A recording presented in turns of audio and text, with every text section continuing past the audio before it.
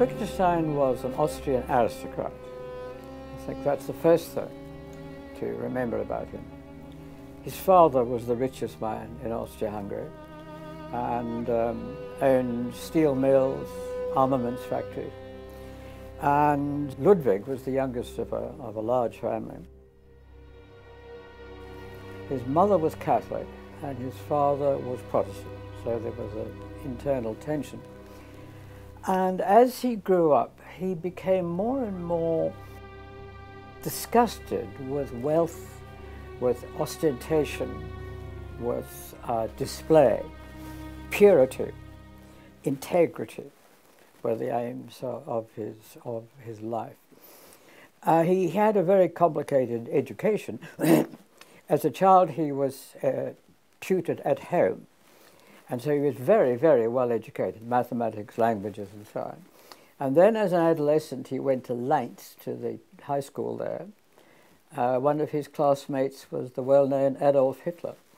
Curious coincidence. And then he came back to the Technical Hochschule in Berlin. In engineering, his father was pressing him towards that. And just before the First World War, he came to Manchester to work in the engineering world, designing aircraft propellers. The aircraft had only just taken off, as it were, the Wright brothers, and technical questions about the best shape of propellers. He patented a propeller which was with ducts producing hot gases at the end of the blades, actually used by the American Marines later on in the Second World War. Anyhow, when the war broke out in the First World War, he went back to Austria and became a very highly decorated, very brave soldier in the Austro-Hungarian army. And then he was taken prisoner. He was keen on war because it was a test of his character. He wanted to be at the front, at the very most dangerous things, because he feared, terrified he might be a coward. And the only way to make sure you're not a coward is to test yourself in the most dangerous position. All that time, he began working with the ideas that were going to become the central themes of his philosophy, began developing at that time. Then he came to England and on and off spent the rest of his life in England, in Cambridge, living a little while in Ireland, in Norway, and very disgusted with the high living of the Oxford and Cambridge colleges. So he saw a Thursday high table at my college in Oxford, but it thoroughly put him off. Lots of wine, lots of nice food, interesting conversation. He didn't have anything to do with that. So he was an outsider in Cambridge, even though he was a highly respected professor. He was very much influenced by a newspaper columnist called Karl Kraus. And Kraus had the idea that the corruption in Austrian life was ultimately to be put down to corruption in language. So young Ludwig, with his mathematical skills, he thought, if only I could create a perfect language in which it was not possible to deviate from the rules, I'd make this pure language. And it would enable me to pick out from all the things that people said what was true and what was false. And everything else could be set aside. So that was his first project. This was the Tractatus. And he wrote most of it on the Eastern Front and finished it off in an Austrian prisoner of war camp. It had this, it's still fascinating to people, this perfect language which was built around the laws of logic, very important part of the story, the perfect laws of logic, and a series of meaning. The only things that had meaning were words that you could point to the object, teach someone chair, elephant, whatever it was. If you couldn't point to the object, these words were meaningless. So, love, they're not so much meaningless as too messy to be of any use to anybody. God, so all of that was excluded. The famous proposition at the end of the Tractatus, whereof one cannot speak quote, bracket, in my perfect language, close bracket, thereof one must be silent. So that was his first, and people were thrilled by this. They thought it was a terrific stuff.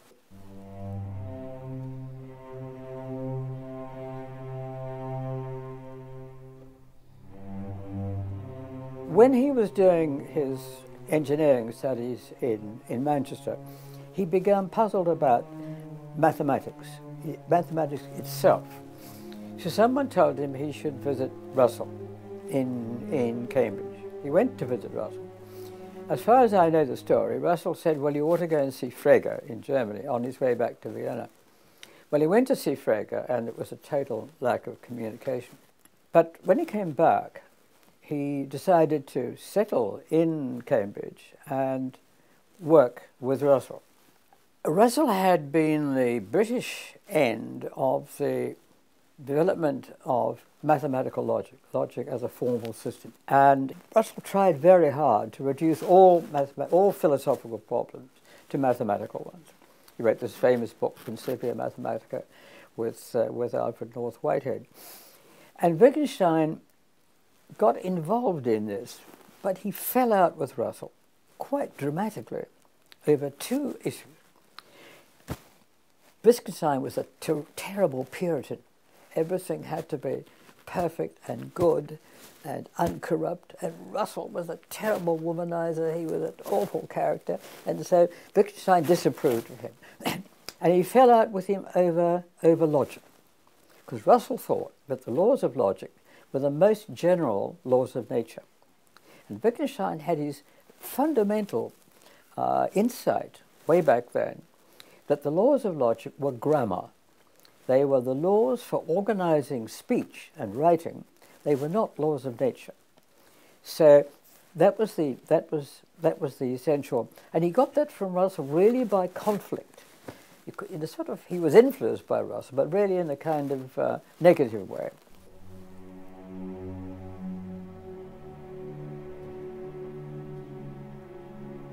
After the First World War and the publication of the Tractatus and the adulation he received from people in Vienna and some people in the UK, he decided that he had completed the work of philosophy. There was nothing more to do. So he tried to find a pure life. He wanted to be a gardener. That was a very pure life. And he wanted to be a school teacher, and he went to teach in Truttenbach. Got into trouble for being too harsh a disciplinarian. And gradually, his ideas of the perfect language began to be undermined, partly by his own experiences with the children, because they weren't anywhere near thinking and acting and talking in the way that the Tractatus children should have done. And a man called Ramsay, who came from Cambridge to discuss the Tractatus with Wittgenstein. And gradually, Ramsay's discussions and Wittgenstein's own experience of things began to see that this was a terrible mistake. So he came back to England, to Cambridge, and essentially started to rework his entire philosophical position within the framework that language is the key, but with a different conception of what language is and what it does for you. So that was by 1935, and so he'd completely abandoned all the ideas of the Tractatus.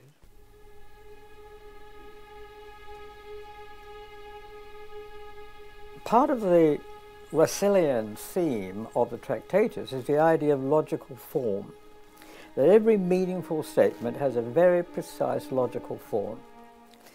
And so Schrafer went like this, which is the Italian for, I think you're talking a load of rubbish, Ludwig. And Schrafer asked, what's the logical form of that? And Ludwig couldn't think of the answer. So that and many other things led him away to think about something about language without the notion of logical form. His second insight was that there were all kinds of mistakes that people fell into, particularly philosophers and psychologists and mathematicians, because they didn't understand the way the ordinary language was operating. So they invented models of language functioning which were at odds with the way the words were actually used. So he began to see that all kinds of mythical entities like the mind and the law and things of that sort arose because people mistakenly identified every noun must be a name, every adjective must be a quality, every mathematical sign must be a number. So 1, 2, 3, 4, ... infinity.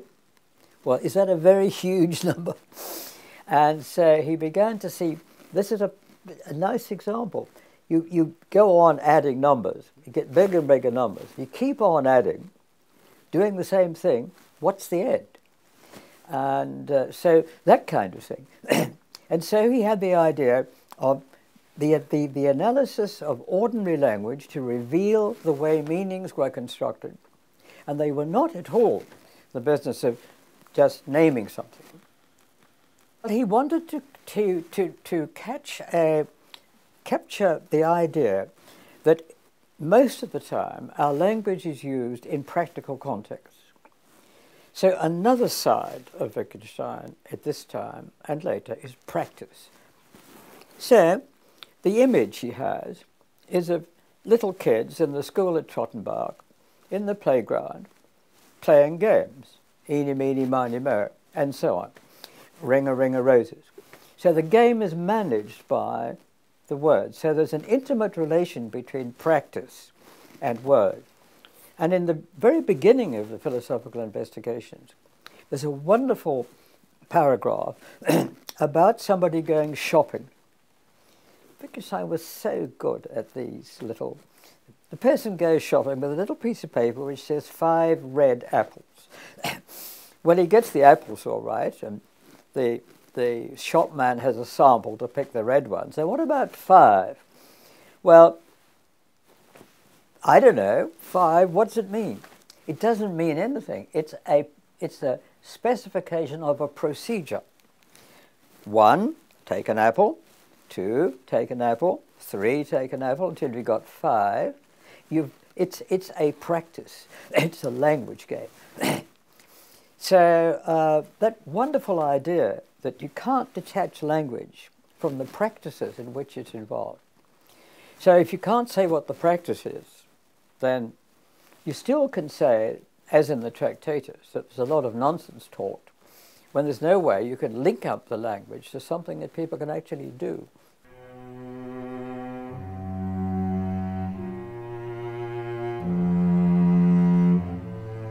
There are many, many uses of language for all kinds of things, for promising, deciding, doing mathematical work, theorems, the law. Every one of these has its own set of language games, has its own grammar. And it's a huge mistake to try to take the grammar of one of these forms of language and use it to try to understand the other. And of course it leads to the idea of the possibility that he didn't explore this, of other languages having very different psychological implications.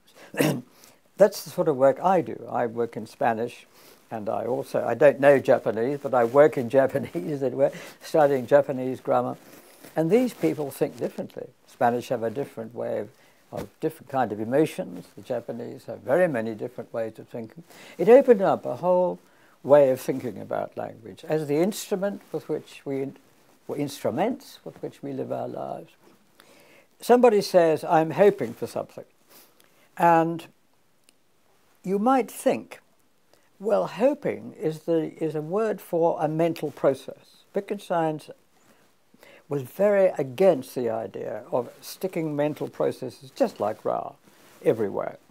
So what is someone, when someone says they're hoping for something, what exactly does that mean?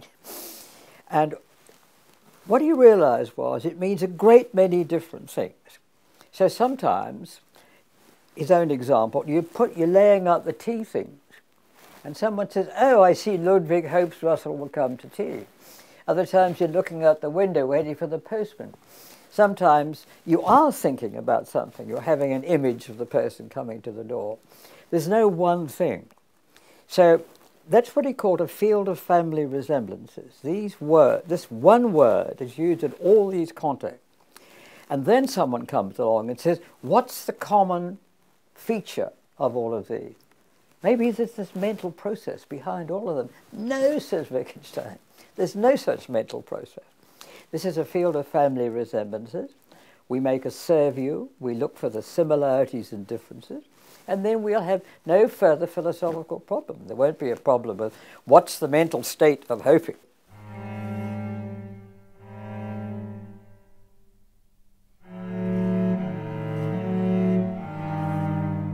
Wittgenstein was very much concerned with meaning. So the behaviorists didn't care about meaning. They were only interested in behavior. So the same gesture, like that, say, like that, might be, now this is the same gesture, and it's the same physical movements, etc., and you might think that was what you were trying to study. But I'm sure you know very well, in Italy, that's goodbye. If you're in the Wild West, it means say it again. And it's got all kinds of meanings. So it's the meaning that's the crucial thing. And of course, that brings you to the context. If you're in Rome, ciao, ciao, bambina. But in Reno, Nevada, say it again, pal. And so there's like once we get the context into it. Of course, the behaviorism is context-free. That was what Skinner's what was so bad about it. It was not context-sensitive.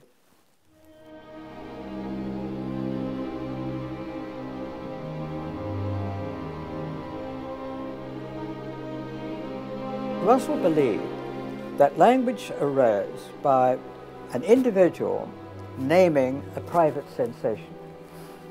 And the first part of the private language argument, 245 onwards, is to show you that that idea is absolutely hopeless as the idea of the origin of a language, because there'd be nothing to stabilize your meanings. You have this word red, and you learn it by naming a color sensation you have. Comes tomorrow. How do you know what the word means? Well, you say, I can show you, here's red. You say, how do you know that's the same red as yesterday? And so you have to believe something that is logically incoherent, so that yesterday's gone. If the exemplars of the word red were yesterday's reds, and if they're today's reds, how do you know red means the same thing? And he, of course, being a masochistic sort of guy, it's all about pain. So that was the first part of the argument. You need a public environment to ensure other people, to ensure that language stays on track. However, how do you learn the word pain? And this is one of his most brilliant pieces that's influenced developmental psychology.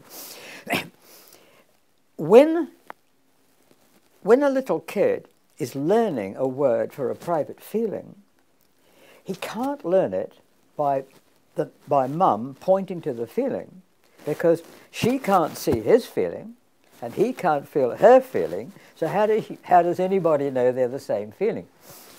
So what is the same? Well, expression. So he began to develop the idea that language arose out of expressions. So there's an expression of pain, a characteristic human expression, groaning, rubbing the spot. If you're in pain, you have a tendency to do that. So he had this great idea. The way we learn the word pain is as a substitute for groaning and rubbing the spot. It's also expressive. So there isn't any question about whether saying I'm in pain is a correct statement, because I wouldn't be in pain if I didn't have a tendency to say that. I wouldn't be happy if I didn't have a tendency to smile. And, of course, after I've learned to substitute words for natural expression, I wouldn't be happy if I didn't have a tendency to say, I'm happy. So it's an absolutely brilliant succession of arguments to show how the language of emotions and feelings and so on can become public.